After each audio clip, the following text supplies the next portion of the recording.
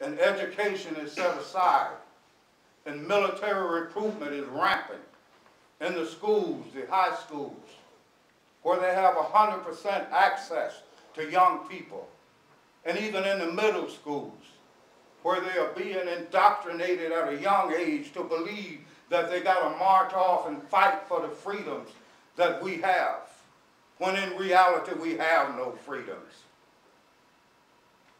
We don't.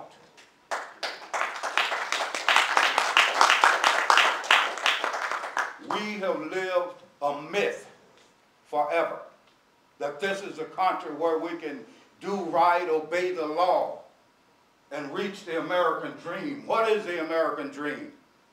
The way this government is constructed, the American dream for those who run it is that labor in this country will be outsourced. And it'll get to a point to where if you want to argue about pay, and I think of the General Motors debacle, where people were saying that the people make too much money that make the cars, the unions are destroying them. When in reality what has happened in the jobs are being outsourced, and people want America to drop their level of wages to those throughout the world where they're paying people slave wages. That's what we got to realize that's going on, and that's what we got to stand up to. Stand up to the power that is keeping us down. For too long, this government has had its foot on our neck, and we don't even understand it.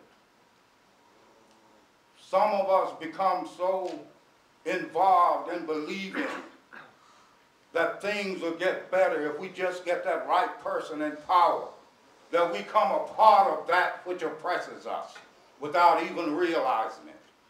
And I think that was the words of Stephen Biko, who said, the greatest weapon in the arsenal of the oppressor is the mind of the oppressed. So for too long, we've been in that arsenal. And it's time that we break out and take this country back, because that is the only way that we will get change.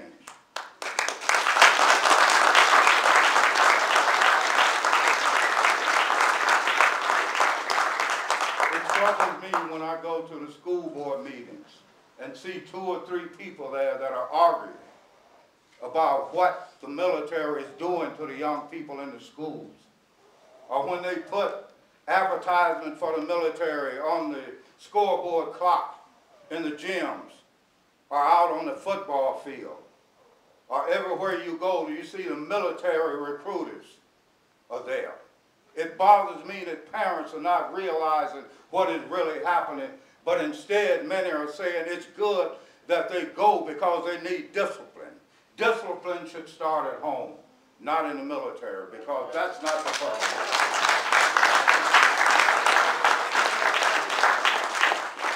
It took me a long time to get to the point where I am now. When I first came back from Vietnam, I was completely shut down. I couldn't think, I couldn't function. And people like Howard Zinn and Daniel Ellsberg are the ones that woke me up to the reality of what was going on.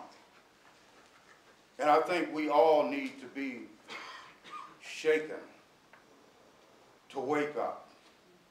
When I think of what's happening now with this two-party system and don't see any other party coming forward at what I believe is an opportune time for someone else to get in power, they're not there. The Greens wait because they feel it's better to get in later instead of organizing and making a movement now, because I think people throughout this country are ready for someone else other than a Democrat or a Republican. So we can stop telling ourselves that we are the change we need. I think if we think in the terms of the great chief Tecumseh, who said, a twig will break, but a bundle is strong.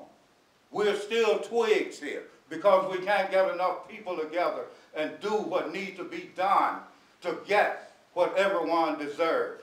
And that is a right to self-determination, not just for Americans, but for people throughout the world.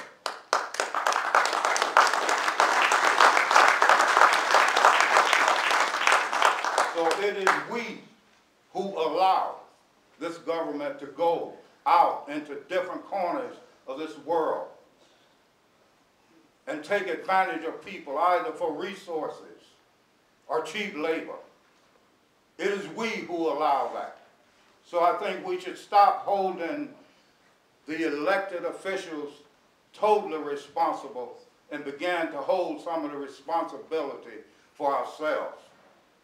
Because I think most of us know that the change that has come in this country have not come from the politicians. It came from grassroots.